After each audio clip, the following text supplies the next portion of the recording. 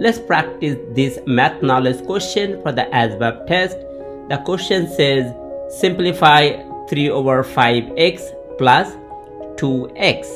So let's apply some trick in order to solve the problem easy way.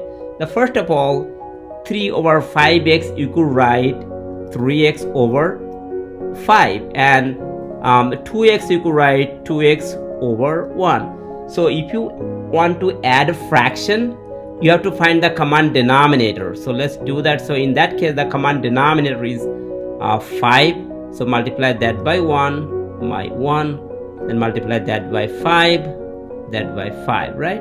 So that gives you 3x over 5 plus 5 times 2 is 10x over 5, right? So if you want to add them, so you have to add only the top numbers, so that gives you 13x over 5. So the correct answer is option D.